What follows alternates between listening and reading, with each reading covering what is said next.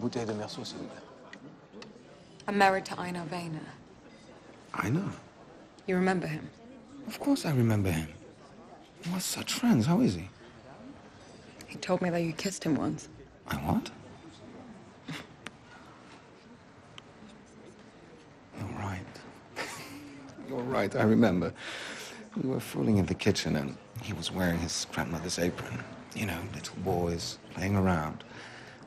He just looked so pretty in it. I had to kiss him. So yes, I kissed Einar. Next thing I know, his father's chasing me out. Allez-y, monsieur. Einar, my God. Why didn't he come today? He doesn't know I'm here.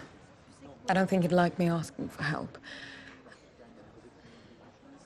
We don't really know people here in Einar's.